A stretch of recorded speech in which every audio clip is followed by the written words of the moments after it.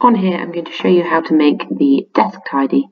We're going to make each part individually and then assemble them all together. So you need to start by saying File, New, and we're going to make a part. We're going to start by making the taller half lap joint box. So to begin any sketch, we need to choose something, a plane, to draw onto. And we're going to choose the front plane because that's the direction we want to draw the box from. So if we choose front plane, you're then going to go to sketch. You can choose the rectangular tool. You're going to draw a rectangle and you're going to put in the smart dimensions of 60, enter, and 120.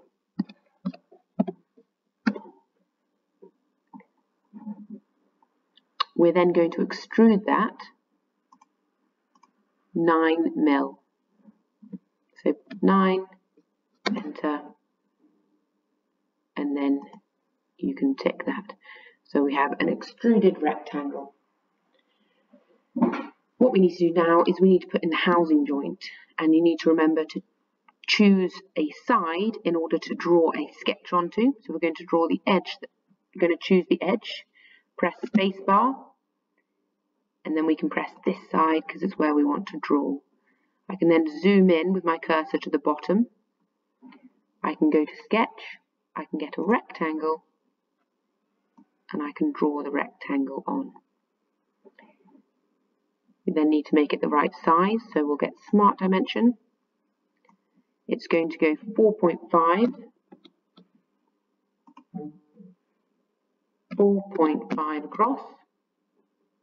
It's going to be 6 mil thick, and we're going to make sure it's 10 mil from the bottom. So you need to click that line, then come down, also click the bottom line, bring that out, and you're going to change that to 10, enter.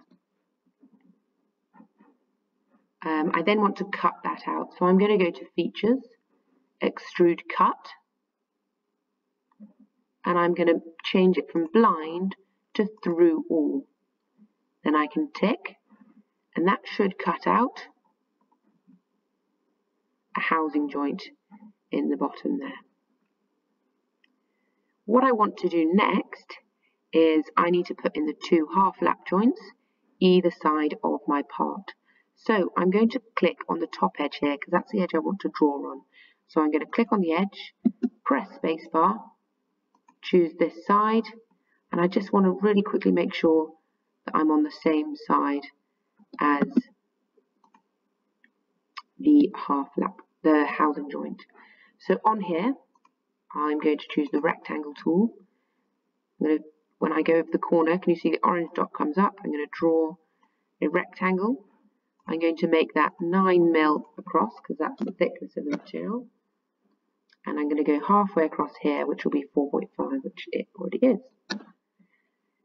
What I want to do now is I want that exact same drawing mirrored onto the other side. So if I click down from the line tool, I can choose center line, which will mean I can draw on my drawing, on my sketch, without it reading it as a line. It can just help me draw. You can see here I've got now an extra, I've got a line that I want to get rid of, so I can press escape to get out of that. So now I've got my box and I've got a line to mirror that on. So I can go to mirror entities, I can choose the rectangle, I can go over here and click mirror about, and I want to mirror it about that line, then I can tick, and it's now over. I now want to cut both of these all the way through. So I'm going to go to Features, Extrude Cut, change blind to through all, and tick. If I now turn that round, you can see I've got my housing joint, and I've got my 2 half laps on both sides. I now want to save that, save as,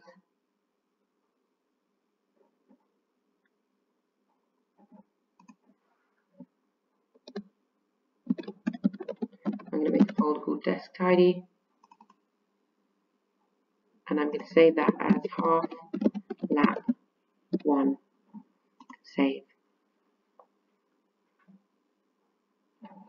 I can then go to File, New, and I'm going to make the other part.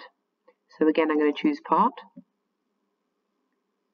I'm going to choose the front plane again, press spacebar, and I'm going to sketch a rectangle this time. This time it's going to be 9 mil shorter. So this one is going to be 51, enter. This one is going to be 120 again. And then we're going to extrude it 9 mil. So again, Features, Extrude, change that to 9, enter, and tick. Right, so I've now got the other side. I now just need to put my housing joint in. So just like before, we're going to choose this edge, spacebar, zoom into the bottom, sketch, rectangle,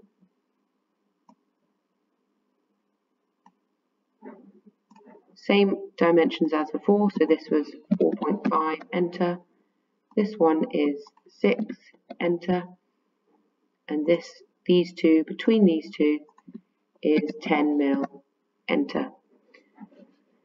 I can then go to Features and Extrude Cut, and again change that to Through All and tick.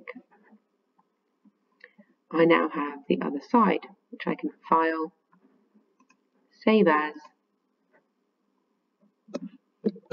Half Lap 2, Save.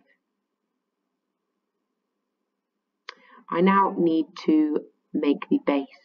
So again, File, New, Part, and this one should be quite simple. I'm going to choose the top plane this time because it's obviously the base of the pot. Spacebar, choose the top plane, sketch, draw a square, and I can change both of these dimensions to 51 so that it fits inside my housing joint. I then go Features, Extrude, and I want to extrude it by 6, enter, tick. I've now got all 3 parts made. I'm going to make sure I save my base. Half lap base. Save. I then want to assemble them. So I'm going to go to File, New, and I'm going to choose Assembly this time.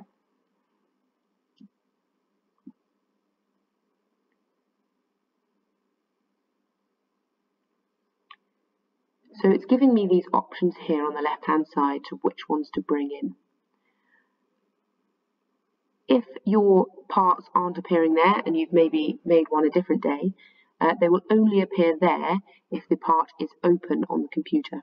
So if it's not appearing there, you may want to go to Browse and open it somewhere else. I would always advise that you start with the base of anything, the kind of center of any design that you've done, and it will just make your assembly much easier.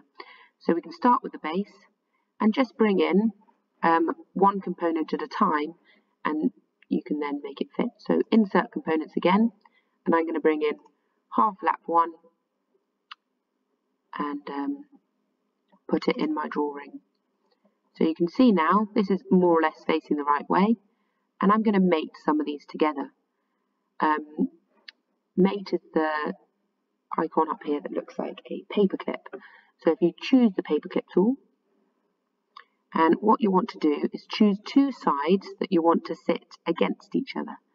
So if I choose that one there and that one there, I can then tick, and you can see that that is now sitting on that part. You can see that it can easily be moved. So what else do we need to mate in order for it to sit better? What I'm going to do is make the top and this one here, which will then move them better, and that will actually then slide in there.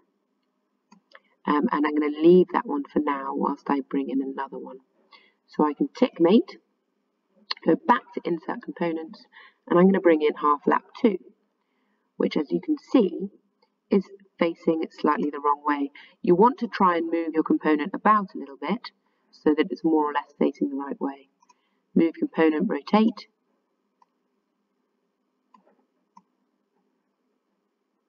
which can always be quite tricky. It's more or less facing the right way now, so I can go to mate. I've already got a side selected, so I'll cross off that. Mate, just like before, I can choose this one and this one and tick. You can see that empties there and it's ready to, you can then mate it onto something else, this side and this one and tick. And another one I'm going to do is this one here with this one, and it will just bring those ones together and tick. And you'll see that this one can still move out, so if I do this one and this front edge and tick, so now these parts are all joined together. So I'm now going to put in the other two sides. I can tick off mate, insert component, I'll go for half lap 1, that will go here. I need to rotate that round, so I'll go down from move component, rotate component. It's quite difficult. If you're struggling to turn it round, if you choose a different angle, you can see it's easier to do certain things. That seems to be facing the right way, so I'll tick that. I then choose the mate tool, and just like before, we'll mate all the edges that I need to mate.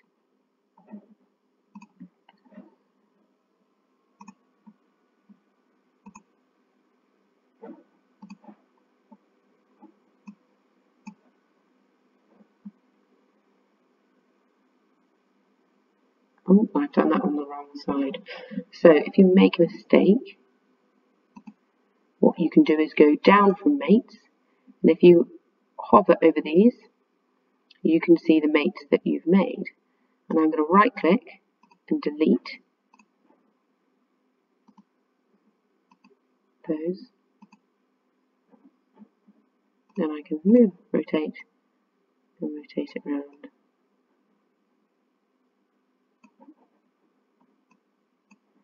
This way. Sorry about that. Now it's facing a better way, so I'm going to mate this top one, this one, tick, this one, tick, this one,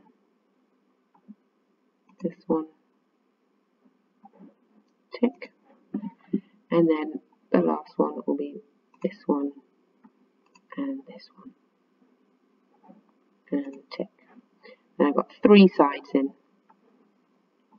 So I'm then going to tick off there, insert components, and bring in half lap 2, which will go here.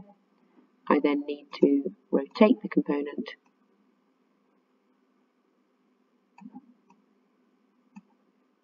tick, and I can make that last one. So I'm going to choose the top, and that one, tick,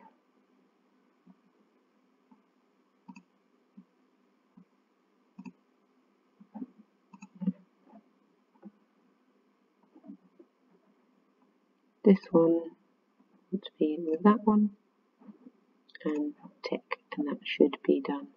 So now I've got a complete half lap toolbox.